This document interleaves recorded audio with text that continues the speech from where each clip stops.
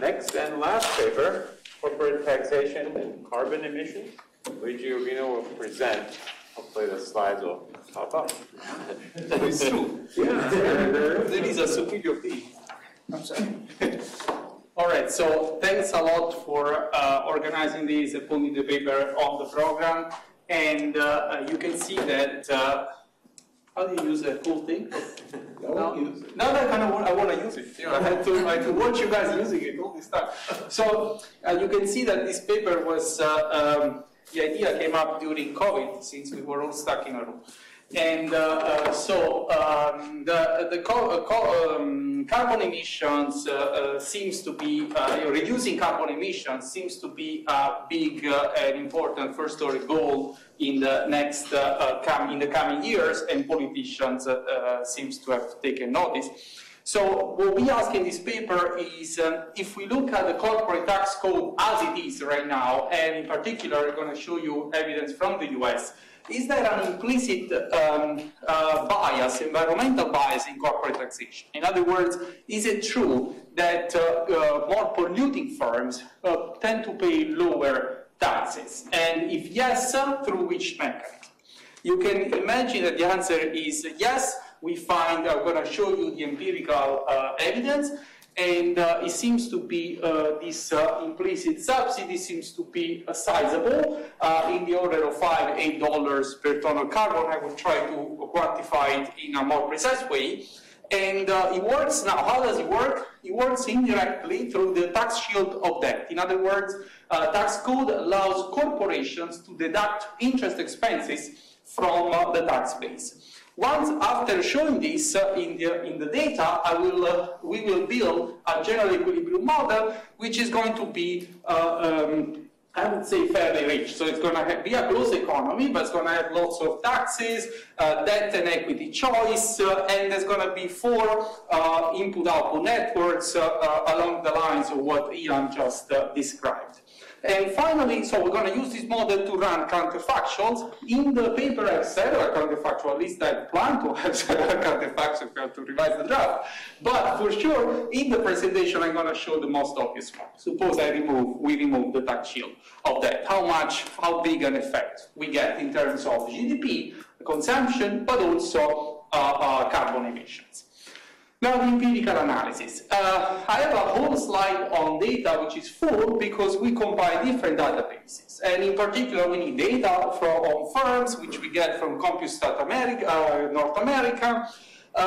We need the important data base, important data we need is data on emissions. So we purchased this proprietary data set, which is TrueCost, which has data on emissions of this big, I would say, is fairly representative of CompuStat. I mean, there is a nice coverage with overlap with CompuStat, which has increased over time, in particular since the last few years. And it gives you emissions by its firms, and if you don't have the emissions reported by the firms, they use some models to compute the emissions that these firms make.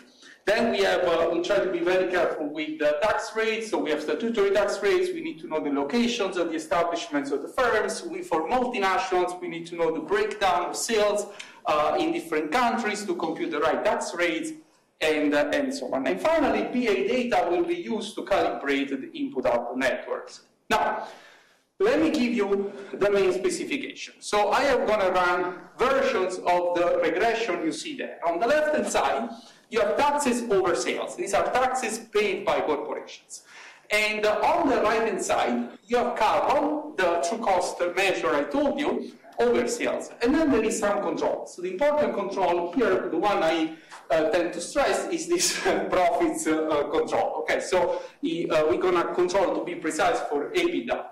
Now, EBITDA. So then, before showing you the estimate, the results of this regression, let me point out that I'm not interpreting this data in any causal way. So I'm not saying that if you emit more carbon, you're gonna pay lower taxes like this. Okay, let me show you what I get. I find now, using this table, the beta coefficient is negative, and which isn't significant. And across all specifications, I would say it's fairly stable. And also when you control for the controls I showed you before, that would be the second column, you see that it is still true that there is a negative association between the taxes, the income taxes that firms pay, and the carbon emissions. Now, how can we get a little bit more details over this? So how about the following? I take the following taxes, so remember this is the left-hand side variable, and I divide it in these two parts. One part is to say taxes. To these taxes I add a measure of what I call the tax shield. So it's like, suppose, remember that firms can deduct interest expenses from the tax base. Suppose I re-add these interest expenses to the taxes they pay. So you see it's taxes plus interest payments by the firms times the tax rate. Tax rate, we have to be careful to compute what's the effective tax rate that firms face. We try to do our best. And then I subtract. Now I'm going to run the regression you saw before on each component separately. You see that when I run, that's the first three columns, the same regression, but now I take these taxes plus tax shield together, the correlation disappears. Whereas if I just focus on the tax shield, the second part, so the last three columns, I get the same significant regression, beta, but with the opposite sign, and the same magnitude as the original one. Now, let me further break down this regression, this effect. So now I'm going to focus on tax shield, and tax shield can be broken down into three components. So tax rate, and then interest payments itself given by debt, and interest rate. Interest rate paid, average interest rate paid by the firm on different types of debt the firm has, and the debt of the firm. And again, if you run this regression, but with these variables, the three variables on the left-hand side, you see that most of the variation, I would say all the correlation, the significance of the correlation, is captured only by debt. In other words, it seems that dirty firms pay lower taxes, but they also have higher leverage, higher debt, for some reason. Finally, let me ask, why is it the case that these firms have more leverage? Well, perhaps not surprising for you, but these firms tend to have higher PPE, which is the tangible, a measure of tangible assets. So it turns out that the PPE is the one measure that kills the correlation. So it explains all the significance of the relationship. And this is just, you see, I just add PPE over sales in different specifications here. But if I had the time to click on the button, you could see that even if you control for a bunch of stuff, it is still the case that PPE over sales is the variable that eats all the correlation. So to sum up, we want to suggest that dirty firms seems to be firms with more tangible assets, seems to be firms with higher debt, seems to be firms that can deduct more interest expenses, so they pay less on their when they raise the capital. So the cost of capital for them is going to be lower because a bigger chunk of this cost of capital can be deducted from taxes. This is a visual representation of what I just said. So it's one step, one by one, all the steps, by showing you the regressions. Now, the model. So how much time do I have? 11. More than 10, yeah. Okay, so the model is, I would say, rich, but mostly from the corporate side. So the household side is relatively standard. So there's going to be a representative household that's going to consume and supply labor. Consumption is Cobb-Douglas, so this is Cobb-Douglas meets Dixie-Stiglitz. Cobb-Douglas across sectors, there's going to be 56 sectors in the calibration. And each sector is going to be the consumption good of each sector is going to be a bundle of differentiated goods produced by a continuum of firms. The reason why I need Dixie-Stiglitz within a sector is because I also want to have a markup. So notice that the second aggregator over there has sigma I, so the elasticity of substitution is going to allow to be sector specific. Okay, and all right. So then I have consumption taxes, labor income taxes, the household supplies labor, and the investment. Well, the household is allowed to invest in three types of assets: risk-free government debt, risky corporate bonds, and equity, which is also risky. To be precise and for simplicity, I'm not going to do here systematic risk. So it's only going to be idiosyncratic risk. Okay, and it's not so hard to extend the model. We want to keep the closed form solution. Now, the representative firms. So each sector is going to have a continuum of firms, but if you do the math, you can define a representative firm. So I'm going to talk about the firm of sector I, so firm I. Well, the firm is owned by consumers, maximizes the PDP of dividends using the stochastic discount factor of the consumers, but there is no aggregate risk, so that's easy. Then there is, it can issue risky corporate bonds, risky because I'll tell you in a second. It can hire labor, it will hire labor. Now, the first network, it will purchase intermediate goods, meaning goods from all other sectors in the economy. That's the first input-output network. In addition, the firm can buy different types of capital. So there's going to be, in fact, 3 types of capital here: structures, equipment, and intangible capital. Each type of capital is itself produced through another network. So there's going to be 4 networks, 1 for the intermediates, and 3 for the capital. Why are we so rich here? Well, because capital, tangible capital matters. And because also electricity, it could be very essential. So you see, I need to be, I thought this was a good idea. So, and how we calibrate these networks, the capital network, we use this paper by Lin and Winberry that has a very nice theory of this investment network. Finally, Cobb-Douglas. We choose production function to be Cobb-Douglas, although we relax it in the extensions. And firms pay a profit tax. Crucially, firm is allowed to deduct something from the profit tax. In particular, it's going to be a tax shield of that. Now, how are emissions produced? Emissions are equal to some sector-specific emission rate, which is EI, times the production of the firm. So it's a very simple model of emissions here. You produce more, you emit more in this linear way, which is sector-specific. Okay. Now, one thing I have to tell you is why is it the case that debt and equity are risky? Well, I need to introduce some form of default, but at the same time, I want to keep tractability and have some flexibility when I calibrate the model. So I'm going to have the simplest possible theory of default. Every period, a random fraction of firms is selected to be in default. Of this fraction, a subfraction is restructured. In that case, the equity holders are wiped out. The debt holders recover their investment. So, I mean, they can continue. Whereas the other fraction of firms in each period is liquidated, meaning both equity holders and debt holders lose everything. Now, you see that as a result, in equilibrium, debt is going to be risky, and equity is going to be riskier than debt. We're going to calibrate these to, Finally, I want debt to be related to tangible assets, or to assets in general. That's why I'm going to assume that the amount of debt that the firm can do is going to be bounded by this linear function, so it's a leverage constraint, a borrowing constraint, of the assets, the capital the firm owns. Notice that psi, the pledgeability parameter, is allowed to be sector-specific and capital-specific. So in particular, more tangible capital will allow the firm to borrow more. Now, let me give you an intuition for why we're going to get the results that I haven't shown yet. So, what's going to happen here, in the one single counterfactual I will show you, I will remove the tax shield of debt. As a result, what's going to happen is that firms, well, the cost of producing things will be higher, the cost of using capital will be higher, the cost of producing things will be higher, the demand will go down, the production will go down, and as a result, emissions will go down, because emissions are proportional to output. Now, I can actually break down what I just said, I can prove it formally up to a first order, so I can take a derivative, and this is true, what I'll show you, in partial equilibrium, then we also have general equilibrium effects, and in steady state. Now, what happens when I remove the tax shield?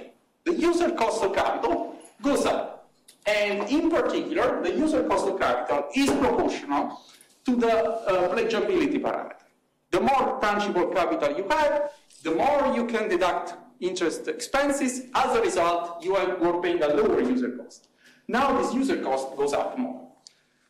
As the user cost goes up, it turns out that the cost of producing, the marginal cost of producing things goes up. And by how much does this go up? Well, it depends how much capital of type S you're using in the first place. That's the second effect. Now, remember that because of these statements, I have that price equals constant markup times marginal cost. So as the marginal cost goes up, this is what I showed you now, what I'm telling you now, because the markup is constant, this will pass through one for one onto the price. So the final effect to get the output change is to compute how the price translates into change in output through the elasticity of demand. So to sum up, when I remove that shield of debt, the firms most affected are the firm with a higher pledgeability parameter and the firms that use more capital in the first place. In fact, you can actually show that this formula simplifies a lot if you allow structures and equipment to have the same pledgeability parameter. In that case, you can have the formula for dy, d log y, is proportional to PP over sales, which in our case is the total of structures plus equipment, which is what I showed you in the regression. Now, calibration, again, we try to be precise on as much as we can. In particular, we use the exact hat algebra, so which is popular in trade theory. So we calibrate the model of an existing equilibrium, right? And the important thing, I guess, here is linear mean value to calibrate investment network. And we also show robustness, I'm not going to show to you, but robustness analysis around these parameters.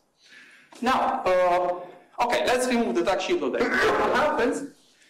When you do that, it turns out that GDP goes down. I mean, this is increasing taxes. Okay, removing tax shield is increasing taxes. This is in steady state. Consumption also goes down, but it goes down less than output because there is less capital in the economy. Firms disinvest capital. Finally, total emissions fall more, proportionally more, in fact 5% vis-a-vis 2% than GDP. Why? Because this policy is affecting the dirty firms more than green firms. So there is a correlation between the user cost of capital that goes up and the emissions that the firm is making. And this is a pretty large number. I can actually break it down sector by sector. I have 56 sectors, but I'm showing you the 6 most polluting sectors, which account for, if I'm not mistaken, 85% of total emissions. And these different things is also, not only I can show you the effect on each sector, I can show you the effect on each input. You see, not surprisingly, each sector reduces the amount of capital it uses. Now, you're all thinking, what about the carbon tax? So how does this compare to a carbon tax? I can also introduce a carbon tax in the model, which in our case will be tau E times the emission, which I remind you are proportional to the output. It turns out that if you want to introduce a carbon tax, it asks the following question: can I get the same reduction in emissions as the counterfactual I just had? Well, you will need a carbon tax of $23, which is pretty large, I guess, relative to zero. But then you say, how come this is so big? Well, no, is it really the same thing? Well, the carbon tax is better, as you can imagine, than the tax shield, because the carbon tax is more precise, it's more directed to the dirty firms, and in fact, the corresponding reduction in output is minus 1.31%, as opposed as the 2% you saw before. I can also show you the effect on each single sector, but I guess I'm done. So what we show in this paper is that there is a large environmental bias in corporate taxation, which works through this tax shield of debt. We study several counterfactuals. I showed you only one, and we show in this counterfactual that a policy that removes the tax shield of debt has a disproportionate effect on polluted sectors, and therefore a large impact on emissions. Thank you for your time. Thank you, Luigi. The discussant is Xavier Giroud.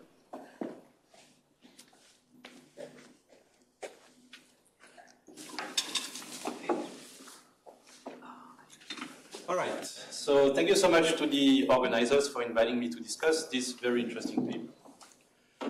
let me start with a brief summary of what the paper does.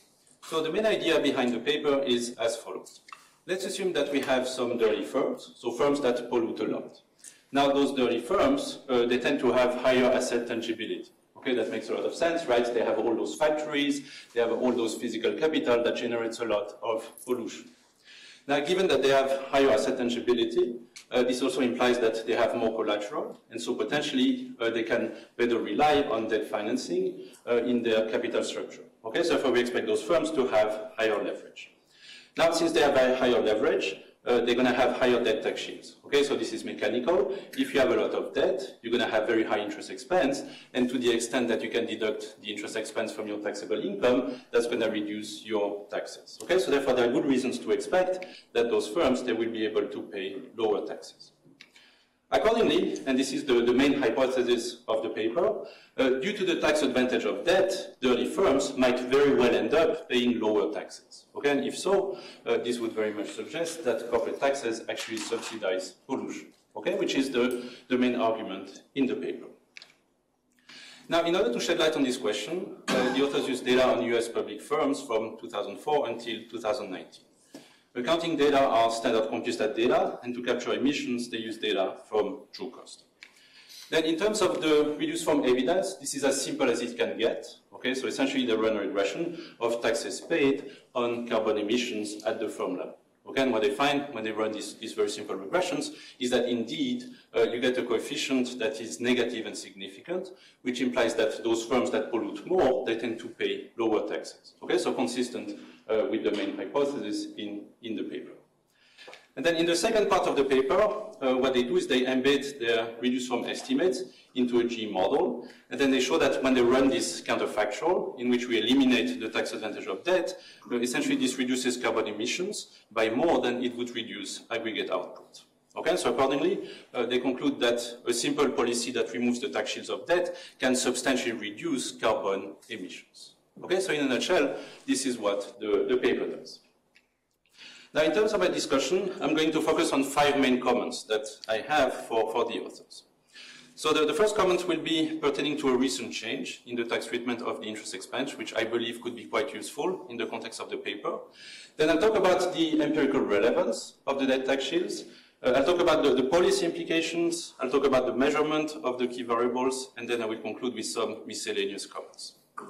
All right, so let me start with my first comment pertaining to the tax advantage of debt. So in the paper, the authors assume that we have full tax deductibility of the interest expense, okay, which is not quite correct. I mean, strictly speaking, this is only true until the end of 2017. Okay, so until 2017, there was indeed full tax deductibility, meaning for each dollar of interest expense that you have, you can deduct it one-to-one from the taxable income. And then there was a massive change in 2018. Okay, so ever since 2018, we only have limited tax deductibility. So what happened? Well, this guy happened. Okay, so when he was president, he made a lot of changes, and in particular, he made a lot of adjustments to the tax code. Okay, so that was the tax reform of December 22nd, 2017, and one of the provisions of the reform was this massive reduction in the tax advantage of debt. Okay, so just to be more specific, what the reform did was to limit the interest expense deduction to 30% of the EBITDA as of 2018, and then as of 2022, this is even more restrictive because you have a cap at 30% of the EBIT. Okay, so which is a very substantial reduction in this tax advantage of debt. Now, the key point is that in the paper, the authors don't really take into account this 2017 reform, okay, so which I think is kind of a missed opportunity, because in a sense, this reform provides almost the perfect natural experiment in order to study how the tax advantage of debt can potentially affect emissions. I mean, ultimately, the reason why they put together this big G model with all the machinery is precisely in order to be able to run this counterfactual in terms of what happens if we reduce the tax advantage of debt. Okay, but in a sense, this reform did occur. It occurred in 2007. Okay, so accordingly, this will be my first suggestion to the author. I think it would be really interesting to explicitly consider this 2017 reform as a natural experiment in this context. And then the authors could use the estimates from this analysis in order to discipline the model. And of course, the model will still be very insightful, right, in order to examine this more extreme counterfactual in which the tax advantage of debt would be fully removed. Okay, but I do think that there are a lot of cool stuff that the authors could do with this specific episode. Then my second comment pertains to the empirical relevance of the debt tax shields. So in the model, the authors assume that leverage decisions are driven by debt tax shields and default probabilities, okay, which is essentially the setup of the trade-off theory of capital structure. Now, in practice, we know that the debt tax shields are not the main considerations pertaining to capital structure decisions. Okay, so we look at the CFO survey of Graham and Harvey, when they ask CFOs, what is really first order when you set the capital structure of your firm, what they find is that debt tax shield is only criterion number 7. Okay, so interestingly, the number 1 criterion is actually the need to maintain financing flexibility. Okay, so it seems like CFOs, they don't want to increase leverage too much because there is a risk that they're going to lose flexibility to quickly invest into great NPV projects that come their way. Relatedly, in their JFE paper, Heider and Blomqvist find only mixed empirical evidence that firms tend to adjust leverage following changes in taxes. Okay, so they find some action following tax increases, but not so much following tax decreases. Okay, so therefore the bottom line is that in light of the empirical literature, the model might be overstating the relevance of debt tax shields for capital structure decision. Okay, so this leads to my second suggestion. So I think it would be helpful to consider a version of the model in which there are also other costs of debt financing. Like, for example, if you increase debt, you might potentially lose some flexibility going forward. Okay, this is something that may allow for a more realistic formulation of capital structure decision, but at the same time, this may not be innocuous for the model, right? Because this might very well attenuate the role of the tax shields and potentially affect the quantitative analysis. Okay, but I think this would be interesting to also consider this type of aspects because this is potentially something that could be relevant in this context. Okay, and it's true that the results are kind of robust to this type of considerations. Then my third comment pertains to the policy implications. So the paper kind of abstracts away from carbon taxation as a policy option. Okay, and the rationale that is provided in the paper is kind of a very pragmatic rationale. Okay, so this is what they write at the beginning of the paper, that in practice, currently only 20% of global carbon emissions are covered by some form of climate change regulation. Now, certainly the focus on corporate income tax is very interesting. Okay, so there is no concern there. But at the same time, this is perhaps less informative from a policy perspective, right? Because from a policy perspective, ideally, we want to consider the entire menu of tax instruments that are available. And sure, I mean, it is true that there is no carbon tax in the US, but at the same time, there are several US states that have carbon tax type policies, okay, such as the cap and trade policy in California, and recent work has shown that this is something that significantly affects firm behavior. Okay, so here, if the authors want to go this route and kind of study this interaction between those two different tools, they could potentially use state-level data to examine this interaction. Okay, so ultimately, I mean, when it comes to policy considerations, for me, what is always kind of the ultimate criterion is suppose you go to DC and you talk to policymakers. And then the question is, what would you tell policymakers?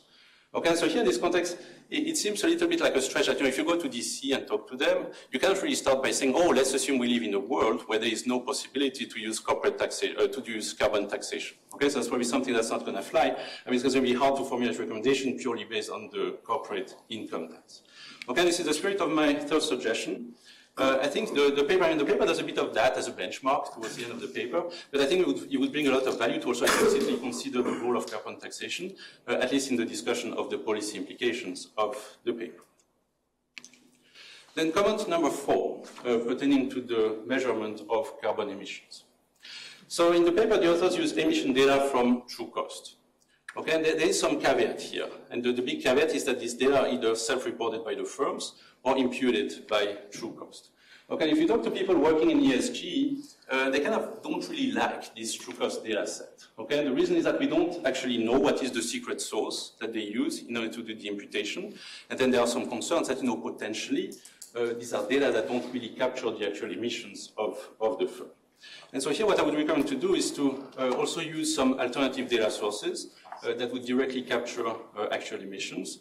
And so, for example, the authors could use the TRI data from the EPA that have been used in several recent articles. Okay, so that would be my suggestion number 4, to use actual emission data as opposed to imputed / self-reported data. And then my final set of comments are a set of miscellaneous points which are more technical in nature. Okay, and I have 3 of such points. So the first one pertains to the scaling of the main variables. So in the paper, everything is scaled by sales. Okay, when they compute emissions, this is emission over sales, leverage is debt over sales, asset tangibility is PP&E over sales. This is a bit unusual. I mean, what would be more natural is to use assets as scaling variable, right? I mean, especially for the last 2 items, when you think about leverage, I mean, the usual definition of leverage is that we want debt over assets, right? Because it tells us what is the fraction of your assets that are actually financed by debt. Okay, and similarly for PP&E, I mean, for asset tangibility, here PP&E over assets would convey this kind of this intuition that, what is the fraction of your assets that are actually tangible. Okay, so here, that would be my suggestion number 5, to consider using assets instead of sales as scaling variable. Then the second miscellaneous point refers to the treatment of the state taxes. Okay, and so here that's going to be a very nerdy comment, but this is something that might nevertheless be helpful in the context of the paper. So when the authors account for state taxes, account for the possibility that there are many firms in the sample that actually operate in multiple states, what they do is they use the following apportionment formula. Where essentially they assume that when companies have to pay taxes in different states, essentially the share of taxes that will apply in a given state depends on the share of employment and sales that the company has in the state, weighted 50-50. Now it turns out that this is not quite the correct formula. I mean, the relevant formula that is used is the one that you see here, where this is not just the share of employees and sales, but in fact the share of payroll, property, and sales that you have in the state, weighted by the so-called apportionment factors. Okay, and there are 3 of them, the payroll, property, and sales apportionment factors, and all those things are state-specific. Okay, and many states use 1/3 each, but you also have states that use 50% on sales or even 100% on sales. Okay, so there is a lot of heterogeneity out there, and this is something that should be taken into account when you compute this specific aspect of the tax burden. Okay, so that would be suggestion number 6, to use the relevant apportionment formula to compute state taxes. And then my final point pertains to the analysis of private firms. So in the robustness check, the authors look at private firms, but here you have to be very careful because some of those private firms, they're going to be S corporations, and accordingly they don't even pay the corporate tax. Okay, so therefore here one thing that the authors could do is to use those firms, instead of a robustness, use those firms as a placebo test. Okay, that would be my final suggestion, that in the steps using private firm, you should make sure to exclude those firms that are not C corporations, right, because they are not subject to the corporate income tax. And then if there are sufficiently many of those firms, you can actually use that to your advantage so that you can put together a nice placebo test. All right, so that's all I have for the author. So overall, this is, super important, super interesting question, and this is a nice paper which is well worth reading. Thank you very much. Thank you, Xavier. Luigi, you want to take some questions? Yes. I also, if you don't mind, there is a minute, because these are great suggestions, and go for it. Some of them we already answered. So the thing about Trump, yes, don't tell my voters that didn't appear in the presentation. It turns out that we do check what happens after the Trump reform. Unfortunately, the data we use is from 2004 to 2018, so it's only 1 year that we have, I think, after the reform. But we see the effect. Like the correlation goes down and the tax shield goes down. Like, the correlation I just showed you exactly by the amount that you would expect. So that is the best you want to say. So it's good that Trump did that. So maybe he did something good that he removed this correlation from data. But then the other thing about the carbon tax, you're right. Now, that's why I presented at the end, the carbon tax is not in the draft yet. But the idea here in the paper would be was to quantify this implicit subsidy. And there are policies that are more targeted to reduction of carbon emissions, and but you're right that it would be nice to, which is what I was trying to do, to compare now the effects in terms of reduction of emissions and reduction in output, but also welfare effects of one policy versus the other. This, I agree with you, will make it into the paper. Scaling by assets, that's the other thing I just thought about. We did it. And then the results were similar. We went for sales. And the reason why we went for sales is that when I showed you the first order approximation, So this is the model. The model told us, assets divided by sales in the model. So we said, okay, let's go that, so there is a nice correspondence. But if you think it's better to do assets maybe in the empirical part, or at least to show that the result doesn't change, I can see that. Yeah, so, all right, questions? Yes, please. So 3 quick things. So one is kind of related to Xavier's point. Yes. Along the same lines, what does the model predict for that relationship, for that beta, that linear relationship you had between carbon intensity and taxes, and can the model kind of quantitatively match what you find in the data? Kind of an alternative to Xavier's experiment. No, yeah. We found, because we calibrate the model using industry data, not firms data, we get a little bit higher number for the tax shield. So in the tax shield, it was like 5, now it's like 8 in the model. But it's more noisy because I don't use all the data points we have. Yeah. Second question quickly. So what about the depreciation tax shield? I thought like one very natural thing here is that these firms have a lot of PP&E. The reason why we didn't focus on that is because the correlation disappears when you put tax shield. When you put the tax shield, the measure of tax shield we construct. Okay, so I said, okay, that's it. But you're right, I can tell you several things about bonus depreciation. That's exactly what you're saying. So yes, it will work exactly in the same way in the model. The formula will be exactly the same. The reason why, the reason why we don't see so much data because maybe these are large firms, and we know from, Spink and Mahone that, mostly you need to have constrained firms to feel the importance of the bonus depreciation. But the good news is that it has the same effect. So one way to spin this result is to say it's not just tax shield, it's the tax code in general. So it's tax shield plus bonus depreciation, and we pick up the overall effect.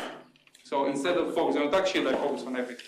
Last quick question, if I may. There's an interesting paper by Lauren Cohen which talks about where does the green innovation take place. Oh, yeah. He has this controversial view that actually it's the brown firms that do all the green innovating. So before we start, abolishing the corporate interests, taxation, I have something to say against this. We might have to be careful about. I have something to say. No offense for the paper you cited, but we are trying also to look at innovation. Okay, because we said so far it's just a mechanical effect of output if you want, but what about innovation? So we have data, we do R&D to measure innovation, we also do patent data, and we look at tax shield effect, or correlation of patent data with emission. And it turns out that, tax shield and innovative firms measured by patents and everything. It turns out that the effect is that the patent firm pay higher taxes because of tax shield. So if you were to remove tax shield, according to the evidence we found, you should see bigger, these firms paying lower tax. The more innovative firms would pay lower tax. Maybe that would help them. See what I mean? So, but I don't know. Maybe it goes against the paper. I don't remember the paper. Yeah, I did that. Happy to take the reference and look at it. Yes, Stefan. I actually also the question about innovation was kind of slightly different because it turns out that tangibility is actually very important for what you're doing. So there's another aspect of innovation which is not just the R&D side, but it's actually the adoption of the technology, right? So it's new that if I want to substitute producing energy in a different way, or doing that, so how's the tangibility change? But that's your channel, right? One thing we did was to focus on the utility sector, which produces the energy here. And we said, what about different firms producing different energy in different ways, right? And we see the pattern in the sense that the polluting firms within the energy sector are also those with more tangible assets. Okay, so yes, wind power is also very tangible. I also talked to some environmental economists to say, okay, yes, wind power is tangible, but maybe, I don't know, coal seems to be a little bit more from that point of view. At least this is what the correlation is. So we see the same correlation, of course, much noisier because we're focusing on one sector. And the point is very well taken. Sorry. So the point about the measurement of these things, we want to use CPA data. The only thing is that we have to match it to the firm, right, to get the taxes. So that's why it might take a little bit of time, but it's definitely on the list. Yeah, because that's data on establishment, whereas we need fair place, right? Yes, please. How do you think about this interacting with green bonds, and especially like the data that shows that? type of thing. No, okay. So it tends to be like a pretty broad fact that, again, a lot of the polluters are actually issuing green bonds because they're using them to finance green projects. Green projects. And then that also changes the cost of the rest of their debt structure as well. Yeah, so, no, okay, so then, okay. That's an interesting fact, I've not thought about it. So you would say that this green bond, I see. So the polluters are issuing green bonds to finance the innovation in green activity. Right, so for example, I see. So for example, the fact that you're showing that, you know, it's the same firms that are emitting a lot also have a lot of debt. Some of that can be coming from the fact I see what you're saying. It is a phenomenon that's not just in the last few years, so maybe that would help a little bit, okay? But the other thing is that the only answer I have is this innovation correlation I showed you before. The most innovative firms, in fact, innovative in general. We also look at innovative in green patents. So we focus on green patents, and there seems to be negative, so it's, in any way, so these are firms that pay more taxes because of tax shield. Those that innovate more, and in particular innovate more in green technology. Now, if the brown ones are also issuing more debt, and therefore they are paying lower taxes, and therefore are innovating more in green stuff, yes, I can see that. But you know, the correlation we got, not shown, seem to point in the opposite direction. That's the only thing I can think of right now. Okay, great. Please join me in thanking the presenters and discussants.